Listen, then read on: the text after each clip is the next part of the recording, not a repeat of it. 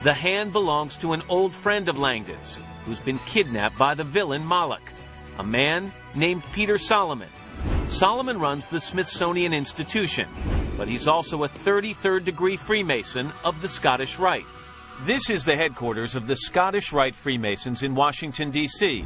They call it the House of the Temple, and it's where we talked with Dan Brown, who wove the secrets of the Masons into the taut rope of his story. One character is being elevated to the 33rd degree of the Scottish Rite. It's a rather intense ritual. He drinks wine, which is to represent blood, out of a skull.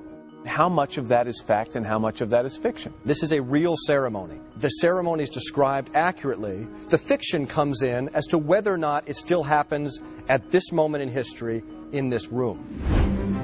Brown's villain, Moloch, is the man drinking the wine. He's journeyed deep into Freemasonry to find out its secrets, and so will we. Moloch is fiction, but how much of the ritual is real? Dan Brown's book is very exciting, and like any good work of fiction, it has to involve both truth and error to make it believable. Arturo de Hoyos is the Grand Archivist and Grand Historian of the Supreme Council of the Scottish Rite, and himself a 33rd degree Mason. We don't perform the 33rd degree in this building. We don't confer it at night. The candidate is too young. The members are dressed wrong, and the ceremony's wrong.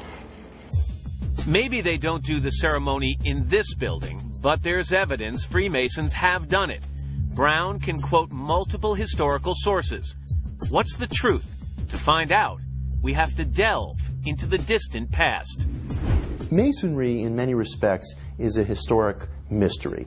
Mitch Horowitz is the author of the new book, Occult America. He's a scholar of esoteric religions and secret societies. Masons themselves cannot agree on the nature of their own origins and background. Masonry may be the only modern organization for which that's true. The origins of the Freemasons are shrouded in mystery. Art de Hoyos outlines the simplest theory. Freemasonry developed primarily in medieval Scotland and England with the stonemasons' guilds and societies. In other words, the first Masons were literally that, stonecutters, the men who built the great cathedrals of Europe and who wanted to guard their trade secrets. They developed a system of secret signs and secret passwords. De Hoyos says the tradesmen also started another system associated with Freemasonry, the so-called 3 degrees. Apprentice, Fellow of the Craft, and Master Mason still used in Freemasonry today. So is the symbol of a square and compass, Mason's tools, with the letter G, signifying both geometry and God. At meetings, Masons wear elaborately decorated aprons, symbolic representations of the ones worn by working stonemasons. But some say there's much more to Freemasonry, a deeper, older, more mystical side. Freemasonry has been a vessel, a channel, for some very ancient ideas. In fact, some Masons say the group originated in the Holy Land, in biblical times, with the builders of Solomon's Temple. Many Masonic symbols are even older than that. The all-seeing eye, the pyramid, the obelisk. It drew very deeply upon the symbols of pre-Christian religion because it believed that it was part of a chain of a spiritual search for truth that was older than any modern or contemporary religion. In the novel, Moloch believes the Masons know mystical secrets that will make him an all-powerful demon. He infiltrates the group, kidnaps its leader, and uses blackmail to try to get what he wants. That's fiction. But in fact, their free thinking about religion once caused the Vatican to denounce the Masons as satanic. And in the 1800s, Masons in upstate New York were accused of murdering a man named William Morgan, who threatened to expose their secret rituals. Today, the web is full of anti-Masonic material.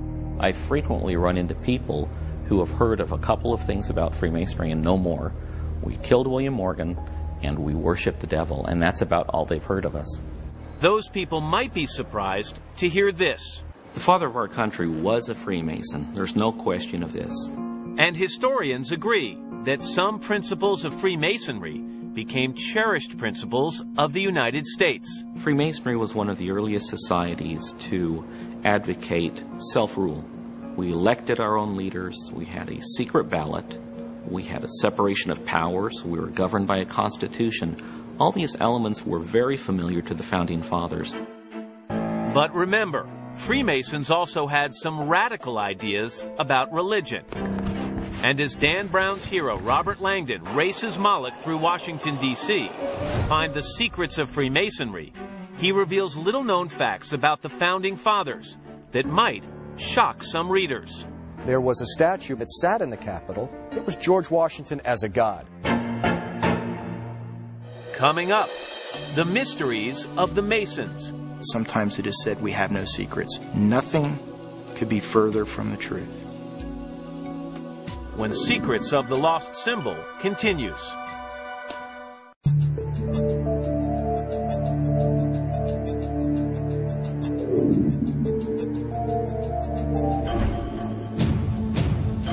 Hidden away on the lower level of the Masonic House of the Temple in Washington, D.C., there's a remarkable painting not many people have seen.